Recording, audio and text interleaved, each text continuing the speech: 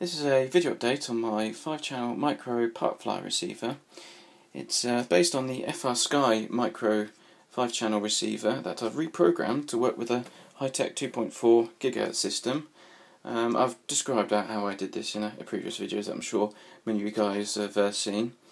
The actual receiver itself weighs around 2 grams with the case, 1.6 without.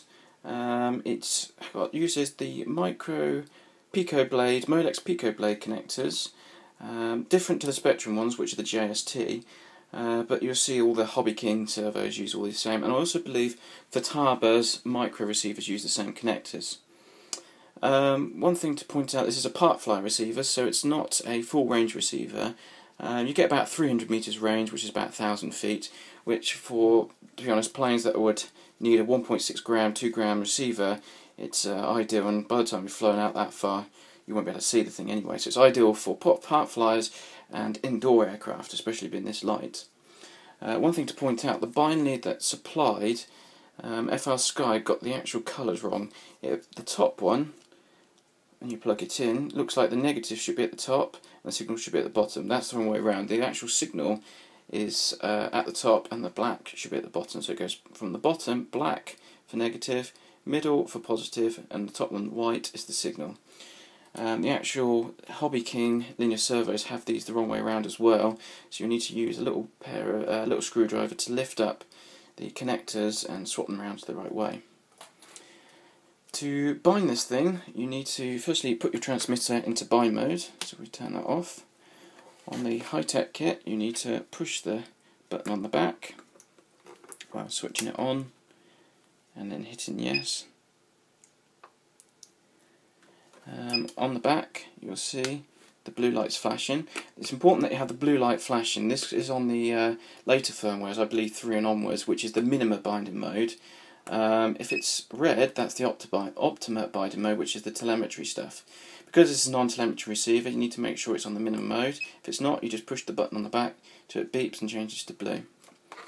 So once you've done that with the transmitter, you need to put the bind lead into channels 1 and 5, so the 2 end ones, and then you need to get a battery. And what I've done here is just put a connector, a servo extension lead onto a Molex connector just to make it easier, and then you plug that into any channel, and the LED, the green LED, will go from a slow blinking to a fast blinking. This happened so quickly so you didn't really see it. The slow blinking means it's searching. If you're too near to the transmitter, you might find it is slow blinking, so just move it a bit further away because the receiver ends up getting saturated. And once it's fast blinking, you know it's been bound. So you disconnect the power, take out the bind lead, and then you just need to restart your transmitter to take it out of bind mode. And once you've done that, you can plug some servos into your receiver, like so. There's a collection of different servos I'm going to stick in here. Apply some power. Make sure you get them connected the right way.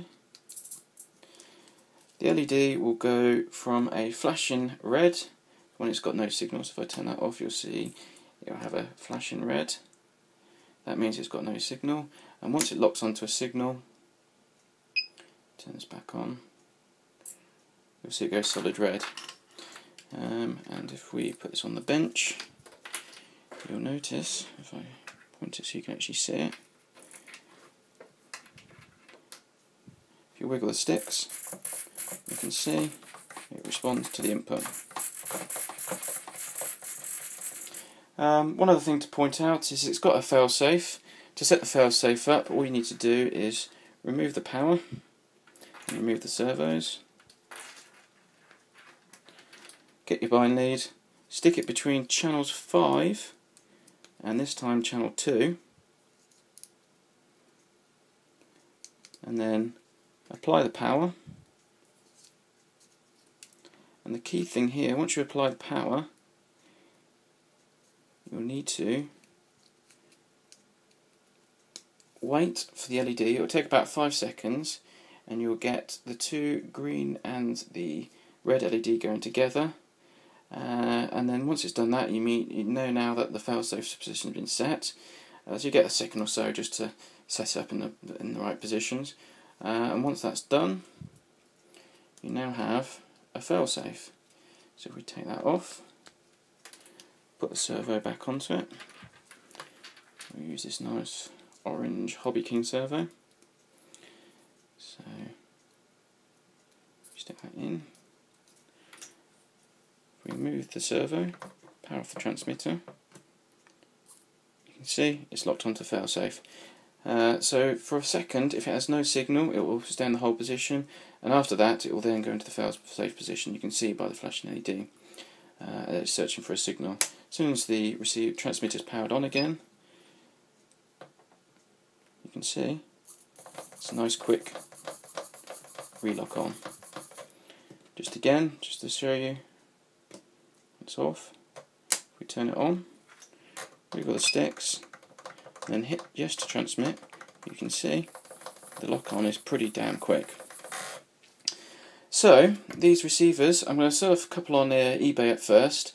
These are still effectively prototypes. I've tested them extensively on my own models, and a couple of friends have got them, and they've tested them out as well, and they all seem rock solid. So I'm going to send a couple out. I'll start with 3 and see how well they sell, and if they say so well, I'll put a few more on, and for people that are interested. If you see the RC Groups post, you can find out a bit more information. Thanks for watching, and let me know any comments at the bottom of the YouTube video, or ideally RC Groups. It's easier to respond on RC Groups with any questions you have. Thank you for watching.